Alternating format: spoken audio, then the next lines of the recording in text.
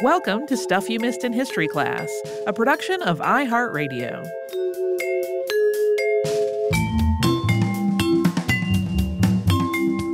Hello and welcome to the podcast. I'm Holly Fry. And I'm Tracy V. Wilson. So today we are going to talk about an actor, although she would have called herself an actress because that's sort of more standardized form of using a non-gendered noun for it. Would not have existed then.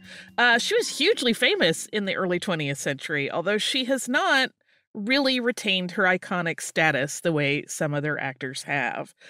She kind of got into acting in a surprising, sort of sideways way, but she quickly had a reputation as a stage diva with a sharp tongue. And she also originated one of the most beloved characters of the stage and screen. We are talking about Mrs. Patrick Campbell, which was the name that she used publicly and professionally throughout her life. It was her stage name, but it was also what people knew her as. We will talk about her birth name, but we have to talk about names being tricky here because in her personal life, some people, especially family members, called her Beatrice. Particularly older family members always called her that. Other people called her Stella. That was her middle name. But she also had a daughter named Stella. That comes up a few times in this episode. So if we refer to her by first name, we're using Beatrice just to avoid confusion. But I think with her closest friends and beloveds, she was Stella. She was also often called Mrs. Pat, though, even by people who knew her pretty well. So we will generally refer to her either as Beatrice, Mrs. Pat, or Mrs. Campbell when we're talking about her. Her daughter Stella is only going to be called Stella and will be the only one. Additionally, to make things a little confusing, I feel like their family just liked to play fast and loose with names and nicknames because she had a son who was named Alan. He also went by the nickname Bayo, and people referred to him as that throughout his life. So if you hear either of those, we mean her son. It's a lot. I'm sure I missed something in there. So Beatrice Stella Tanner was born on February 9th, 1865 in London, England. Her parents were John Tanner and Maria Luigia Giovanna Romanini. And according to Beatrice, the two of them fell in love at first sight the first time they met in Bombay, India. John's father was an army contractor for the British East India Company, and Maria's father was a political exile. So both of their families were there. Neither of them spoke the other one's language, but John and Maria got married while still living there in India and had 6 children there before moving to London. Once they got to London, 3 more kids, including Beatrice. According to Beatrice, when she was tiny, she cried so much that the nurse the family hired for her told her parents, quote, "She is not a baby, she is a tiger." She also calls the same nurse unintelligent. Yeah, I told you she had a biting tongue. In her autobiography, Beatrice wrote of her father, quote, "My father, it seems, managed to get through 2 large fortunes. He was careless with money, exceptionally generous, delighting in business enterprise and speculation." In that book, she details a letter that he once wrote her in which he explained the various pitfalls of life that had cost him his financial security. And she concludes that discussion with, quote, "People who knew my father well spoke with much love of his extraordinary kindness and buoyant spirits." As for her mother, Beatrice clearly just thought the world of her. She reminisced about her beautiful singing voice and how she spoke so many languages and played guitar. She wrote of Maria Luigia, quote, "My Italian mother and her beautiful sisters were invested for me with great romantic glamour that has remained with me. And the few stories I was told about their youthful adventures delight me now as they did when I was a child, and felt proud that they were my people." While her eldest brother was away at school, he died unexpectedly, and her father was often back in India. So her memory of all of this appears to be her mother in mourning. She describes her as elegant and beautiful, and also wrote of her mother, quote, "She gave me her great love of beauty. She could not pass by beauty unnoticed." Beatrice's mother influenced and nurtured her love of the arts, and she wrote of it, quote, "From my mother, I learnt my love of music. Schubert was my first love. She sang his songs in French with a touching, unsentimental simplicity. My mother spoke to me with enthusiasm of the Italian actors Salvini, Rossi, and Madame Ristori, also of the singers Murillo and Grisi and Adelina Patti. I do not think she ever saw any of our English players. If she did, I never heard her speak of them." In writing of herself and her formative years, she said, quote, "I think I was neither a sweet, amiable, nor amenable child. I was physically strong, very affectionate, imaginative, but temperamentally alien to those around me. I believe I was impatient with unintelligent people from the moment I was born. A tragedy, for I myself am 3 parts a fool." She mostly speaks of her childhood as pretty enjoyable, though one of her favorite activities was digging holes in the garden and filling them with water and then sitting in a mud bath, sort of inspired by tales of ancient Roman baths. This caused her siblings some embarrassment, though, because she often looked like a wild child, just covered in mud. Yeah, she tells one story in her memoir about her sister basically having a boy come over, and what he was greeted with was like this little crazed-looking kid that was just a mud pile. At the age of 10, Beatrice started attending school in Brighton. She did not like it. She found it dull, and she was also kind of generally frightened and shy around people outside of the family. A new period of upheaval came when, following the marriage of her oldest sister Nina, her father and brothers moved to the U.S. to help her uncle, who was trying to set up some business in Texas. So Beatrice, her sisters, and their mother moved into a smaller home. Then her mother's friend Catherine Bailey offered to take Beatrice to Paris to live for a year to study French and music, which she did. And that year, she said, quote, "filled me with delight." But by the time she returned home to England, the family fortune was really in pretty bad shape. A cousin of Beatrice's father, named Eliza Hogarth, heard her playing the piano and thought she was talented enough that she needed lessons. So Eliza offered to pay for her to attend formal lessons at the Guildhall School of Music. Things went well there. They went well enough that Beatrice won a scholarship to a 3-year music school in Leipzig, but she never used that scholarship because when Beatrice was 17, she met Patrick Campbell at a card party.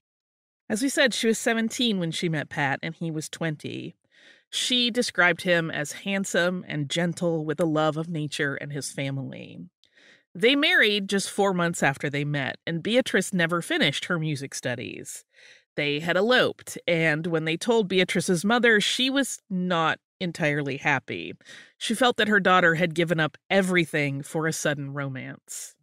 Beatrice later wrote of this relationship, quote, "After more than 35 years of life, with its battles, its wounds, its every ready pain, it is not easy to write of the joy of that first love. Incapable of pause or reckoning with the divine faith and courage of fearless children, we faced the world we thought ours and paid the price bravely. Beatrice and Patrick had a son named Alan Urquhart Campbell. The family called Alan Bayo as a nickname. It's a variation on Beatrice. 2 years later, the Campbells welcomed their second child. That was a daughter named Stella. But unfortunately, Beatrice and Patrick were faced with some unfortunate news. Patrick's health had never been robust, and his doctor said that he was too weak to remain in the city.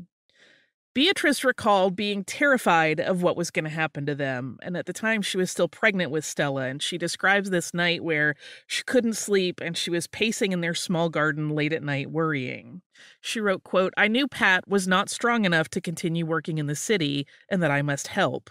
I could not imagine what work I could do. I had given up my musical scholarship and so was not qualified for a musical career. My lovely baby and another coming in a few weeks must be provided for. I was bewildered, lost. With the daylight, something entered my soul and has never since left me. It seemed to cover me like a fine veil of steel, giving me a strange sense of security. Slowly, I became conscious that within myself lay the strength I needed and that I must never be afraid." In 1886, she joined the Anomalies Dramatic Club, which was a London group that staged plays so its members could gain experience and hone their skills. There were 365 members. They paid £3, 3 shillings in dues to pay for the plays that they were performing each year at the town hall. She was asked to play a lead role in one of their stagings after the original actor got sick. Meanwhile, Patrick's health got worse, and his doctor prescribed him time at sea in the hopes that he would improve. He left first for Australia. The idea was that he was going to stay with a family member who lived there, and he would look for work once he got there, and then he would send for Beatrice and the kids once he settled. But that didn't work out, and he ended up moving from Australia to Zimbabwe. He found work here and there, and for a while he was connected with the imperialist Cecil Rhodes and his De Beers diamond operation. Patrick would send checks home as often as he could, although there were sometimes large gaps in between. And that lack of steady income led Beatrice to ask Pat if he was okay with her seeking professional acting jobs, and he wrote back that he was supportive of this idea. So this is all the version of the events, as told largely from Beatrice's perspective. Seems that Beatrice was pregnant with Alan already when the two lovebirds eloped, so there are some interpretations of this situation that kind of take the position that Beatrice entrapped Patrick in a marriage that he never wanted. So in that interpretation, that's the reason that he left to travel. Mrs. Pat never mentions the date of her first child's birth in her memoir. That may be why. But it does seem like Patrick was truly almost always in precarious health. He wrote her a lot of letters while traveling that indicate a tenderness and a genuine love between them. I have some questions about the medical advice he was receiving. Right, go to sea. Well, and like advising people to go to the seaside with the salt air to recover their health, like that was pretty common, but like get on a boat. Taking a long voyage, that was recognized as being really hard on your health. So I'm like, I'm confused here. Yeah, I mean, I think the thinking was that at least if you buy this version of it, England, no matter how remote you tried to become, was too industrialized at that point for him to be healthy, and he needed to get out of the country. That's my guess. I don't think there's any validity to that, but that's what I think was probably the logic in play. Beatrice started working with a touring company in 1887, which put on almost exclusively Shakespeare plays. She made £2 a week initially, and she had to provide her own dresses. And she started going by Mrs. Patrick Campbell at that time, and that was, as we said, her stage name throughout her life. She wrote of her first professional appearance, quote, "When I came to the stage, my first feeling was that the audience was too far away for me to reach out to them, so I must, as it were, quickly gather them up to myself. And I think I may say that this has always been the instinctive principle of my acting. Whether it is the wrong or the right principle, I leave it for others to decide. I am sure I had no technique, and my voice was the voice of a singing mouse. The papers praised me, and they also praised my dresses, and I was very proud and happy." From there, she really became an audience favorite. She was often cast in leading roles, although she describes herself as delicate and having to miss a number of performances, and one time coming down with typhoid and having to sit out 6 weeks of shows.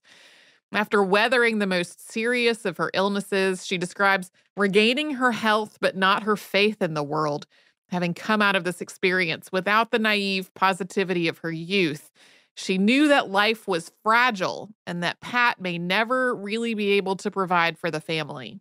Patrick was away from the family for 6.5 years, during which Mrs. Pat, as she was often called, was continuing her career rise. In 1893, Mrs. Campbell appeared in her breakout role in the play The Second Mrs. Tanqueray. In this play, written by Sir Arthur Wing Pinero, she played Paula Tanqueray. This is what's known as a problem play, meaning that the central device of the plot is driven by social issues that were considered controversial in the time the play is written. It's a genre that is credited in its early development to Alexandre Dumas fils. In the case of Pinero's play, Mr. Tanqueray, a widower, announces his upcoming marriage to a woman named Paula Jarmont, that's Mrs. Campbell's character, who is considered a ruined woman, i.e. she has had sexual relations outside of marriage. The two wed, and their marriage is plagued by problems, made much worse when Mr. Tanqueray's daughter gets engaged unknowingly to the man who Paula had an affair with years earlier. It is a drama and it ends tragically, but even though some critics were really kind of displeased by the subject matter and thought the whole thing was icky, Mrs. Campbell's performance was raved over. That had really not been a guaranteed situation. Rehearsals had not gone particularly well. Mrs. Pat developed what she called nervous exhaustion, and some rehearsals right up through the second dress rehearsal, she just walked through her part with minimal emotion. But on opening night, she was in full force, and the reviews really reflected it. She was instantly famous in London, but she found this attention jarring, writing, quote, "I was surrounded by what seemed to me intolerable curiosity. There were searching, thrill-seeking questions and strange critical glances, which offended me, sometimes arousing impertinent courage on my part." She found herself trying to reconcile the stage star that people perceived her to be with the, quote, "fragile, unsophisticated young woman whose heart and nerves had been torn by poverty, illness, and the cruel strain of a long separation from the husband she loved." She found the experience of celebrity and strangers speculating about her life really isolating.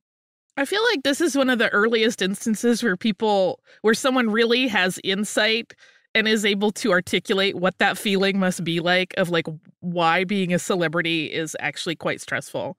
We are going to pause here for a sponsor break. And when we come back, we'll talk about some of the challenges that arose in Beatrice's early fame.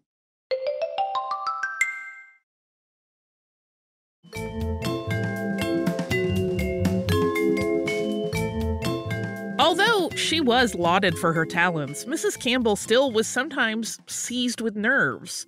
During one of her performances as Mrs. Tanqueray, well into the play's run, she forgot all her lines, and she could not clearly hear the prompt that she was given from the wings. So someone had to physically walk on stage and hand her a script to read from until she recovered. But she recovered so well that the incident actually seemed to bolster her reputation instead of harming it. As her career was really taking off, there was a lot going on in her personal life. Her father died during the second run of Mrs. Tanqueray. He was living in Texas at the time with her brothers, so she found out via a letter. And then in March of 1894, Patrick finally returned from Africa after 6.5 years away. She wrote of their reunion, quote, "When Pat arrived, I saw in his eyes that youth, with all the belief and faith in his own efforts and his luck, had gone. His health and his energies were undermined by fever, failure, and the most bitter disappointments. Nothing had come of his hard work, his hopes, and his sacrifice. The expression in his face wrung my heart, but the old gentleness and tenderness were there. He still loved me. His pride in his beautiful children and in my success, that was my reward." The transition back to life together was kind of a strange one. Patrick returned to a wife who was famous and in demand, and at a time when he kind of wanted to take some time to have quiet family time at home, he became a curiosity to Mrs. Campbell's fans and the press. Additionally, Beatrice was busy. She had 8 performances a week, so that time together was kind of limited, but they were together. They were, by her account, still in love, and Patrick supported her career as best he could in between relapses of malaria. After the second Mrs. Tanqueray for Mrs. Patrick Campbell, as the New York Times put it, quote, "Thereafter, one success followed another." It's not entirely accurate. There were definitely some bad reviews in the mix and some instances where one of her performances in a run was especially uneven due to her ongoing nervous exhaustion. Her next critically acclaimed role was as Juliet in Shakespeare's Romeo and Juliet in 1895, but that was one where her opening wasn't really strong, although all the other shows were. In the case of one original play, Michael and His Lost Angel, she dropped out because she found it too vulgar and the playwright's edits to it weren't sufficient. That play failed. She was blamed in part for the failure, but overall, her success seemed to climb pretty consistently. In 1900, she starred in Magda, which is a play about a German girl who has left her small town and has become a famous singer. Because of her leaving, her father refuses to ever even speak her name again. And when she returns home after having achieved fame, her father scorns her, and it is revealed that she had a child out of wedlock, and that pregnancy was the cause of her leaving town. This leads to pressures to accept a marriage proposal and a tense final scene where Magda's father threatens to shoot her if she does not marry to save her reputation. Both the play, which was translated from the original German play written by Armand Sudermann, and Mrs. Campbell's performance were panned.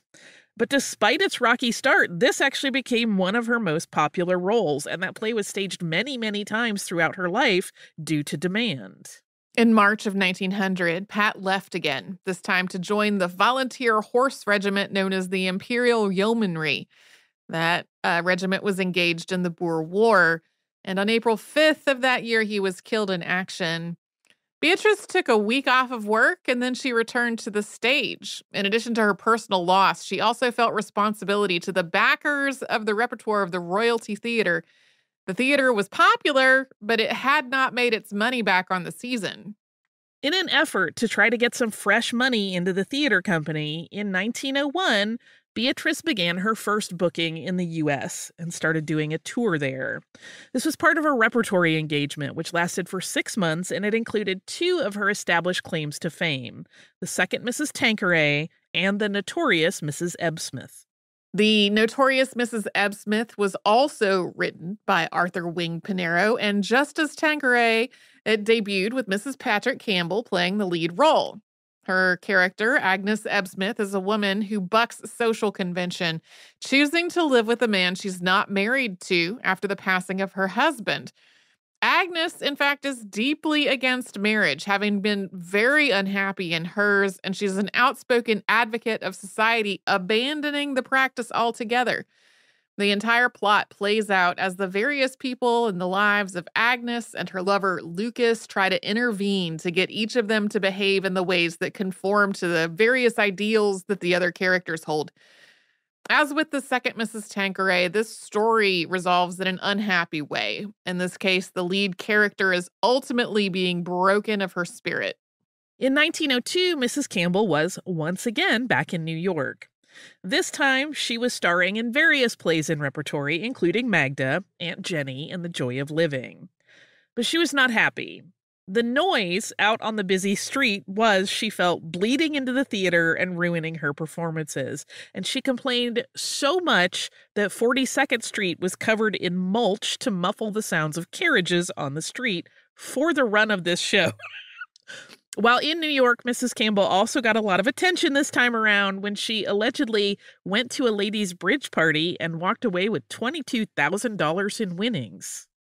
In 1907, theater became a family affair for Mrs. Campbell. Her son Alan wrote a play called The Ambassador's Wife. She would later write of this play, which she starred in and which her daughter Stella also appeared in.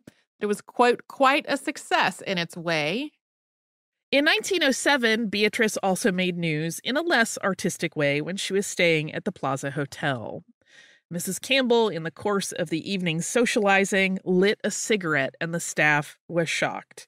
She was told she must douse that cigarette immediately, not because they didn't allow smoking on the premises, but they did not allow ladies to smoke on the premises. We're using the words ladies instead of women here very deliberately because she was informed that the hotel only sought ladies as guests, so she should not smoke there lest the hotel's reputation be tarnished. The years from 1909 to 1914 were very tumultuous for Campbell. In 1909, having become her own manager and director, she took on a new role as producer. Socialite Jenny Spencer Churchill, known publicly as Lady Randolph Churchill, read Mrs. Campbell her play, His Borrowed Plumes, and Campbell offered to produce it for her.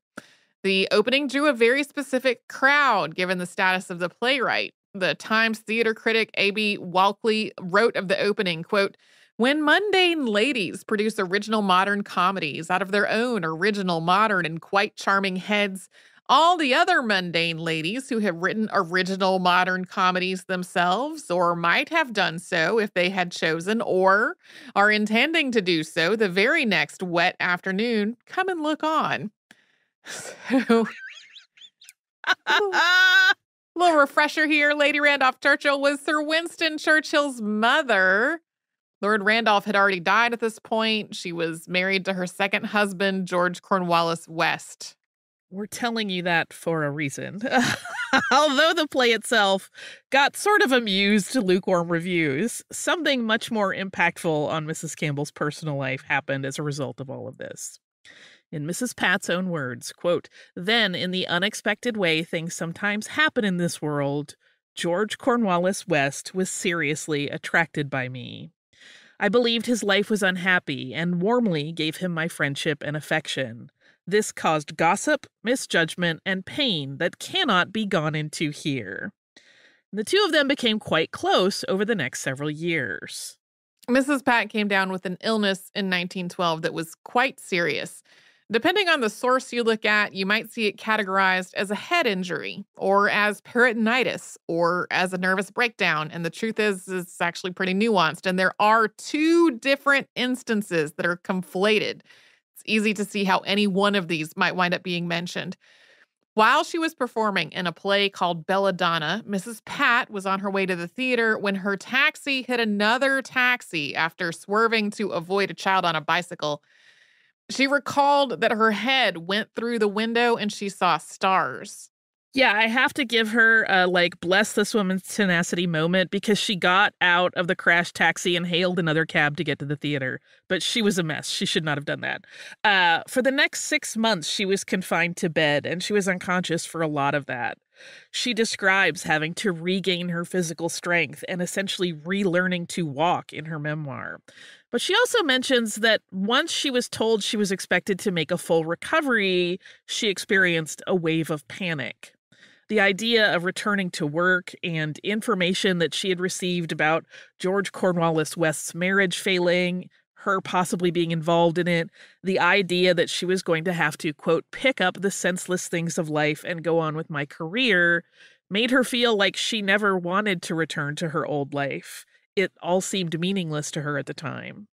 So then later in 1912, in the autumn, a second round of news came out that Mrs. Pat had been stricken suddenly, in the paper's words, and that 4 doctors had been called to the scene and could not agree on the diagnosis. 2 of them believed it was peritonitis and that she needed immediate surgery. The other 2 weren't sure, and they wanted to postpone any surgical intervention. This illness was speculated to have been related to the car accident. She didn't wind up having an operation, and she slowly recovered. Yeah, you could see how all of those things got a little confused for people in some of the retellings of this story. But if you kind of pick through papers, you'll see where it all plays out. We're going to pause here for a word from the sponsors who keep Stuff You Missed in History class going. And when we come back, we will talk about the relationship between Mrs. Pat and George Bernard Shaw.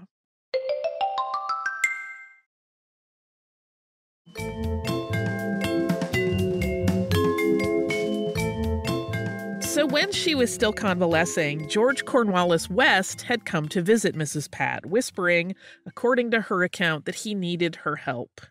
That was the thing she describes as helping her get through her sickness, knowing that someone needed her. But there was another man who also reached out to her while she was convalescing, and she wrote of this admirer, quote, "There was one who perhaps, through the intelligent grasp of his genius, understood a little the nerve-rack of my illness. Himself living in dreams, he made a dream world for me. Only those who can understand this can understand the friendship Bernard Shaw gave to me by my sickbed, the foolish, ridiculous letters he wrote me, and his pretense of being in love with me." Mrs. Pat published some of these letters in her memoir, which was a pretty scandalous move when it came out in 1922. In one, he wrote to her, quote, "I haven't been quite the same man since our meeting. I suppose you are a devil. They all tell me so when I go on raving about you. Well, I don't care. I've always said that it is the devil that makes the hell, but here is a devil who makes heaven. Wherefore I kiss your hands and praise creation for you and hope you are well. As this leaves me at present, thank God for it." So Mrs. Pat and George Bernard Shaw, who she called Joey, are often described as having an affair. They had actually known each other, casually at least, since the 1890s, but it really wasn't until 1912 that he seemed to become romantically fixated on her. And the two exchanged a lot of emotional letters. So while it could for sure be categorized as an emotional affair, it doesn't appear that they ever had a physical relationship. And from the outside, when you read them, it really seems like this correspondence may have helped Beatrice find her strength again. And the playwright noted that he sensed she was improving, writing at one point, quote, "I think you are getting well. I hear a ring. I see a flash in your letter. The able, courageous Stella is stirring. And perhaps she will put me away with the arrowroot. No matter, I shall rejoice and glory in her." And that kind of was what happened. Beatrice shut the romance down as she got better, although she did become best friends with his sister Lucy, and she and George Bernard Shaw remained close friends. As she put it, quote, "When my illness was over, the real friendship which exists today was between us." In 1914, Mrs. Pat starred as Eliza Doolittle in the first English-language version of Pygmalion. It had actually been staged in German after Shaw wrote it in 1912, but it was postponed in English until Mrs. Pat recovered so that she could be the debut star in it.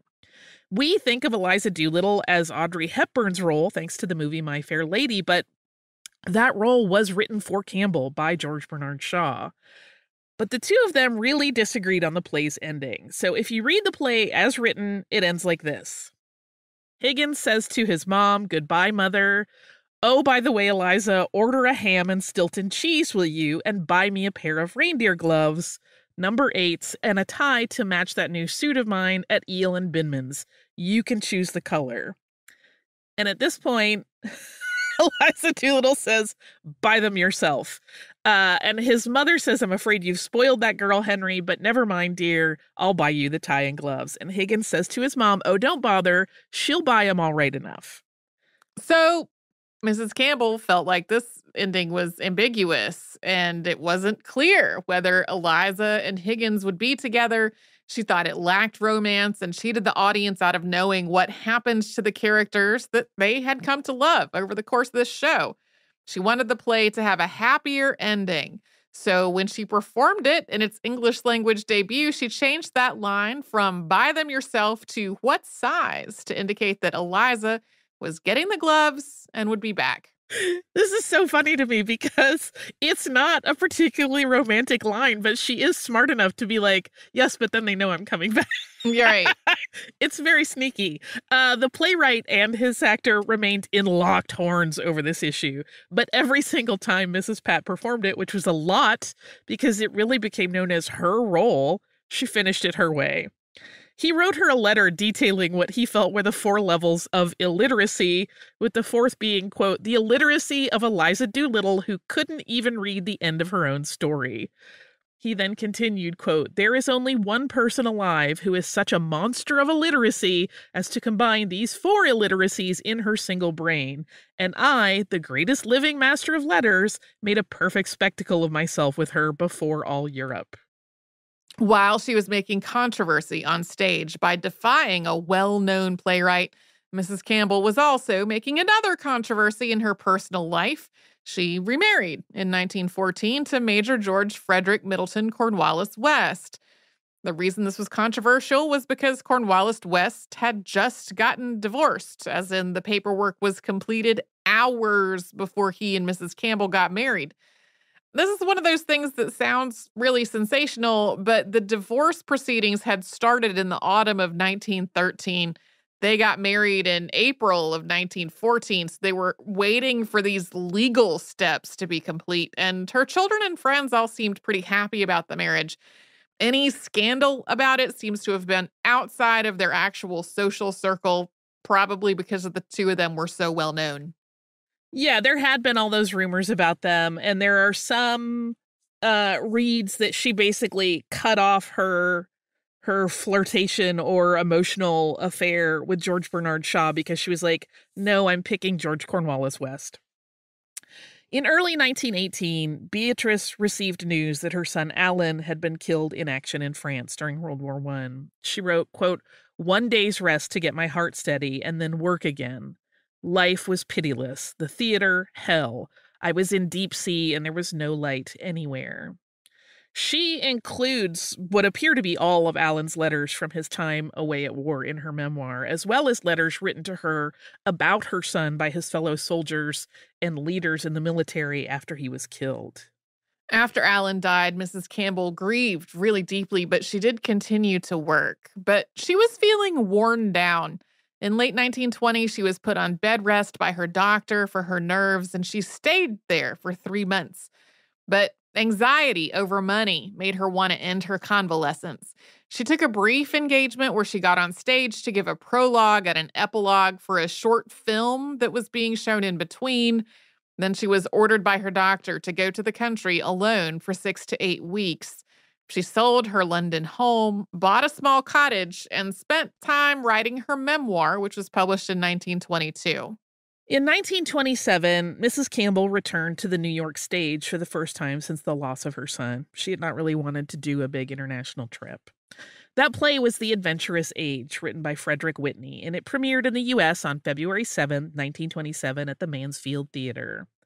The play was billed as a farcical comedy, and it featured a mature couple by the name of Rivers, each of whom was hoping to ensnare a much younger paramour for themselves.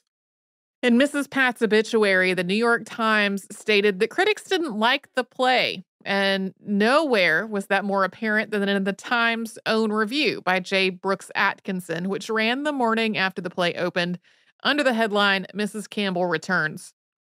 It read in part, quote, "For her first appearance in America after 10 or 12 years, Mrs. Patrick Campbell has not been happy in the selection on her play. To be perfectly candid, her selection could not have been worse.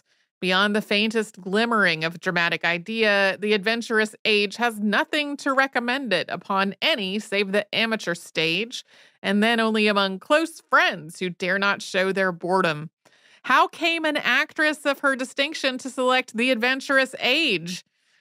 The review does seem to conclude by suggesting that Mrs. Campbell is not the problem, that just she has terrible material in the play, and it concludes with, quote, "Mrs. Campbell deserves at least a play commensurate with her abilities." Throughout the 1920s, Mrs. Pat's appeal to the public was waning. She was aging at a time when youthful flappers were the trend, and she knew it.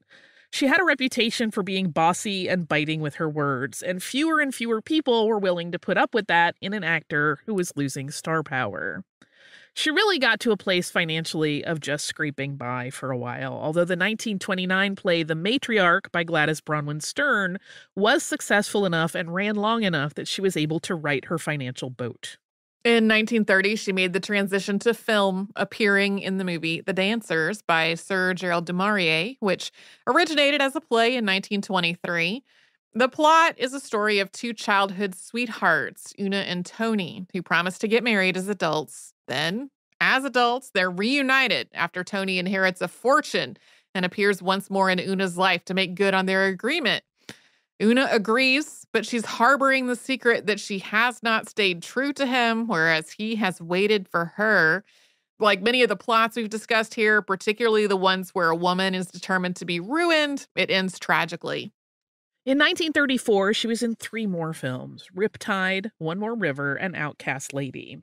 And then she appeared in the 1935 film adaptation of Crime and Punishment. In addition to acting, Mrs. Campbell also started booking appearances on the lecture circuit in the United States, where she taught diction. Mrs. Campbell's last performance was in 1938. She starred in The 13th Chair in Connecticut. Her career had gone on for 50 years. When she finished the show, she moved to Paris instead of going back to London. At some point, she and her second husband became estranged, but they lived more or less separately, so he wasn't with her during this time. When World War II began, Mrs. Pat moved from Paris to Pau in southern France. She lived there only a few months before dying of pneumonia on April 9th, 1940, at the age of 75. Although her obituary in the New York Times was lengthy and full of praise, it's likely that she didn't get as much notice as she might have if she had died at a different time. By that point, most of the newspaper was dedicated to war coverage. The front page on April 11th, 1940, had the headline, "Nazis Driven from Bergen, Trondheim." Yeah, her obit was kind of buried in that. That obituary did manage to talk about Mrs. Campbell's demanding nature, but in a positive way. That write-up states, quote, "Had her temperamental whims been those of a middling talent, she probably would have faded into obscurity. But because they were coupled with a first-rate ability, those who worked with her seemed to enjoy them. George C. Tyler, for many years her American producer, said of her temperament, 'You laughed instead of trying to strangle her.'" Oh, that's Mrs. Pat. Yeah. I find her charming in her own way. I have so many things to talk about in behind the scenes. Oh, good. Do you have some listener mail before we do that? I do. It's from our listener, Elizabeth, and it's about our Louis Sullivan episode and buildings I got wrong, although I did go back and double check, and these seem to be wrong in a number of places, which makes me think it's one of those cases of something being printed wrong in an authoritative place and then being repeated elsewhere. But here's the scoop. Elizabeth writes, "Dear Holly and Tracy, I'm sure you've had an architecture nerd or two descend on you already. Actually, not really. But just in case, I wanted to provide you a clarification on a couple of the Chicago buildings you mentioned in the Louis Sullivan episode. The Fields building, designed by Henry Hobson Richardson, was the wholesale warehouse, not the department store. The wholesale store is regarded as a landmark in the development of an American architectural style and grouped floors together on the exterior in a way that foreshadowed Sullivan's later work and the commercial style of the early 20th century. The original part of the Fields department store building was designed by Charles Atwood, who eventually took over for John Root at the Columbian Exposition. The larger parts of the building on State Street were designed by Pierce Anderson, who worked in the successor firms of D.H. Burnham & Co. Personally, I love all the Fields buildings, but I have to chuckle at what Sullivan might think. Keep up the good work." Thank you for that clarification. Never would have figured that one out on my own. If you would like to write to us, you can do so at historypodcast@iheartradio.com. You can find us on social media as Missed in History. And if you have not subscribed yet, that is very easy to do on the iHeartRadio app or pretty much anywhere you listen to your favorite shows.